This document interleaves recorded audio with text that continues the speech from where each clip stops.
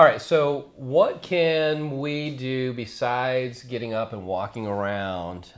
What can we do if you're getting up in age to maintain, maintain our knees better? Right. Good diet is always good. Right.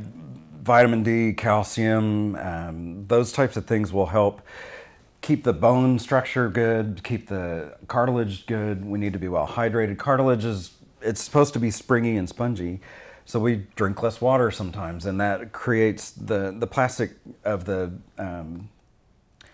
cartilage just gets more rigid. It's not as fluid as it should be, so it's more prone to injuries as well. Glucosamine and chondroitin is great. Glucosamine is the building blocks of the cartilage. Chondroitin is the train that carries it to the cartilage. So it's just kind of the building blocks of that, the Lego pieces. And that's a cap. Take a capful daily. Oh my gosh. I don't know, man.